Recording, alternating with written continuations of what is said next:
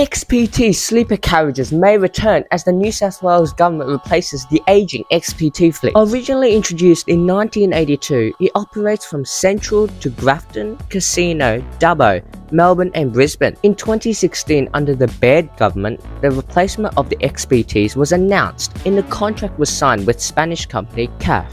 Originally set to start running by January 2023 at a cost of $1.26 billion, now has blown out to $2.29 billion and is not expected to run for the foreseeable future, with no official delivery date published. The Regional Transport Minister Jenny Atchison has hinted at a possible rethink of withdrawing sleeper carriages from future XPT services by refurbishing existing sleeper cars and adding them to the new rolling stock. However, we won't know the final decision until the new fleet arrives and the old is assessed.